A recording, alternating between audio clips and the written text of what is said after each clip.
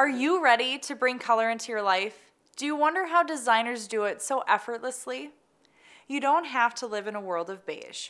Adding color to your space can happen in 3 simple steps and get you designer results.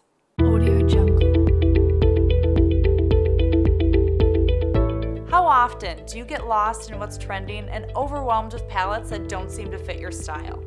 Don't stress. Color is a very misunderstood language, and it's easy for most people to default to neutrals. You don't need a design degree to bring in color, just some confidence and a little bit of direction. You don't have to look far to bring in color. I recommend starting in your closet by pulling out a couple of your favorite outfits. We tend to wear colors that make us feel good, and who wouldn't want more of that in their home? Don't worry about trends or what your designer decorator friend has. You've already discovered a color palette that highlights your personality and will make your home an extension of yourself. Can't find color in your closet? No problem. Go for texture and pattern. Neutrals can still be dramatic.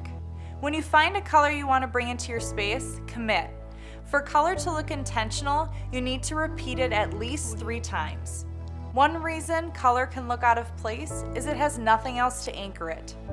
Intentional color can be showcased in a small accessory for a subtle hint or an accent chair for larger impact. Still unsure of your bold color choice?